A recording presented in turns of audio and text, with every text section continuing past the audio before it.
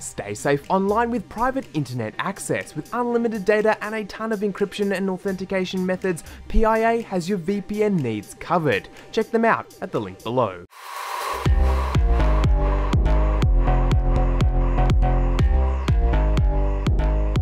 What's up guys, CP Moddy here, back with another video. And if you thought the 970 family of SSD drives were pretty fast, well, the 970 Evo in particular is pretty affordable, whereas the Pro is a little bit more expensive but does offer a little bit more performance. Well, today things are about to change because we're here with the 970 Evo Plus SSD that has just dropped from Samsung and is an update to the existing line and gives some pretty decent improvements for the NVMe tech that it does pack inside of it. So let's go ahead and have a look. Now, Samsung just dropped this drive actually as of yesterday as of recording this video, although a little bit longer as of releasing this video, and is clearly an update to the 970 Evo, hence why it carries the same name basically, except adds a plus, and that's where the little tweaks and bits and pieces under the hood definitely do shine here, with a bump in lifespan and a few other tweaks in the performance department with, for example, writes of up to 3.5 gigabytes per second and up to 1.2 terabytes written on the top tier drives. It's not too bad in the performance and longevity department.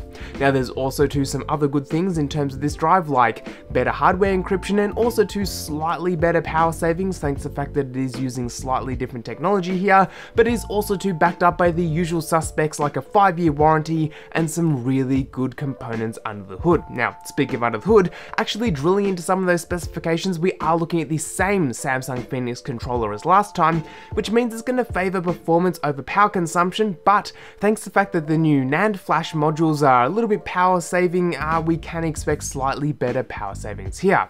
Moving on, we're also looking at 512 megs of DRAM on the 250GB model and 500GB model, 1 gig on the 1TB and 2 gigs of DRAM on the 2TB model. Now, these are LPDDR4 modules, so they're the fastest, they are the nicest, and of course DRAM is right here. Now, we won't go into too deep, but essentially DRAM is going to be used not necessarily for a drive cache, rather to store the mapping kind of data that is used to figure out where all the data is on the drive. Now, this DRAM is also to use for other features on the drive, but we'll touch on that in sort of a separate video from this one. Today though, we are looking at the 250GB model, and do note there is no pleb spec 120GB model. It starts at 250GB, which I have to say is a good move because we're definitely getting to a point where 120GB drives are literally very cheap and really anyone can get into them. 250 is a great place to start. Now, the trippy thing here is actually how the paper numbers are actually written. Now, when we expect to see read and write numbers on a piece of paper, we see read in one column, write on the other. However,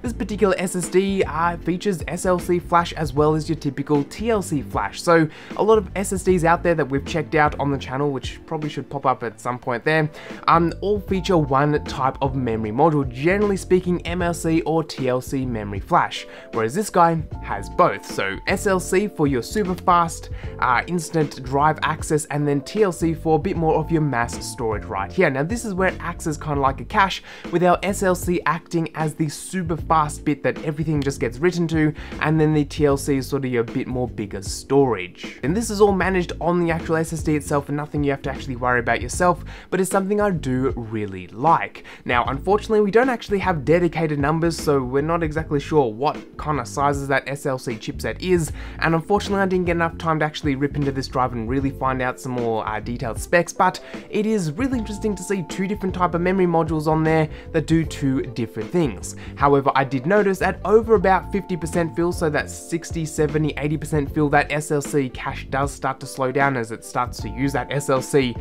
to store data on there, but all in all, if you are keeping your drive at a reasonable fill rate, it's going to be extremely fast for a very long time. Oh, and also too, the biggest change actually comes in the form of the NAND flash, going from 64 layer NAND flash all the way up to 96 layer NAND flash. Now, what does this really mean for you as the end user? Well, it means a couple things. For instance, as I did mention, it means lower power consumption and better performance, but also to all-round things like better lifespan, better durability, and all in all is just a better update to what we were running with 64 layer 3D NAND flash. Now, don't get me wrong, 64 layer is still good, but hey, 96 is even better. In terms of the design department, we'll take a quick look here. It does have the same matte black PCB, same size, really same everything in terms of the design department, which is not a bad thing. I definitely do like the Samsung SSD lineup, especially if they're going in some sort of SSD kind of adapter or dock or somewhere being mounted visible.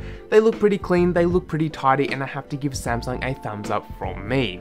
Now, normally at this point, we'll go ahead and actually rip into this guy and check under the hood, but I can't because I don't actually own this drive and I need to give it back in 1, working order, but also 2, exactly how I got it, so I can't actually go pulling stickers off. But thanks to the guys over at Nanantech for taking photos of this guy without any stickers on it, so we can get a bit of a look of the idea. We can see our 2 memory modules right here, most likely one being SLC, one being our TLC. They do have different part numbers, so kind of gives it away right there. Our DRAM, and also to the controller itself. Again, the controller is exactly the same as what we've had before. It's just more of the NAND side that is getting a little bit of an upgrade right here. And, well, I guess seeing that we can't rip into it ourselves, let's jump into the performance department, and going straight into Crystal Disk Mark, we get some seriously solid numbers with 2.5 gigabytes per second by 2.3 gigabytes per second on the reads and writes respectively.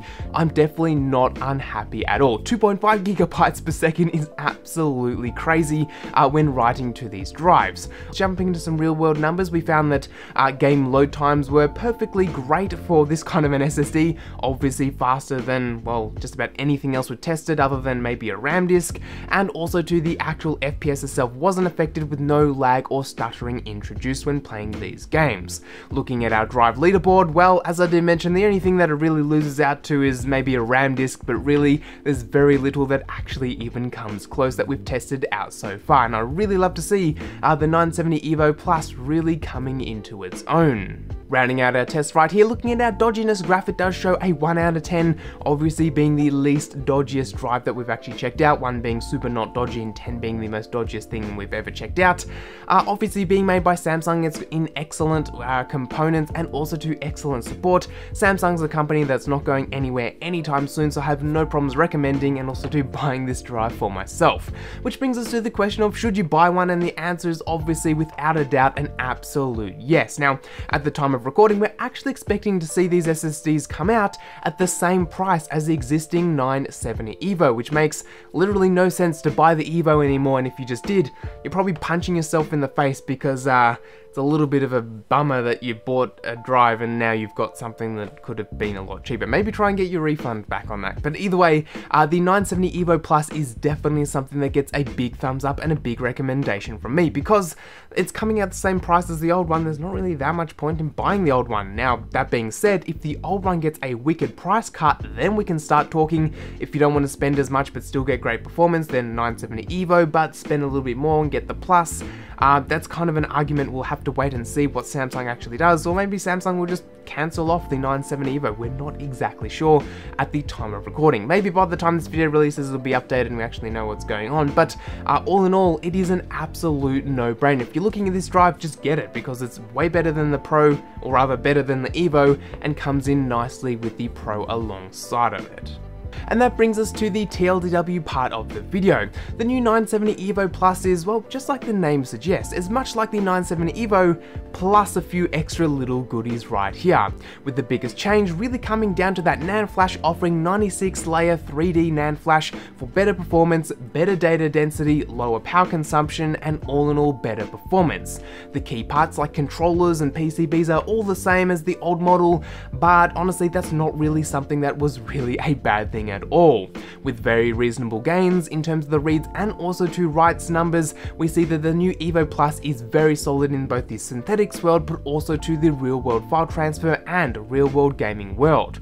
The price point is also to a really good deal, coming in at exactly the same price as the existing 970 Evo, making it an absolute no-brainer to buy this guy over the older 970 Evo. Though that being said, if the Evo gets a price tag, we may need to readdress this type of question. But do note, it is a really good drive, and I'll leave it linked down in that description box as soon as they do become available, or if this video's out and they are available, then I'll leave them linked down below. But let me know down in that comment sections, would you like to see Samsung do the same thing, but to the Pro model? I would love to see a 970 Pro Plus and get the same sort of gains that we saw from the Evo to the Evo Plus on the Pro side. I think that's going to be really, really cool. But do let me know what you think down in that comments section. Guys, thanks all for watching. I'll catch you all in the next one.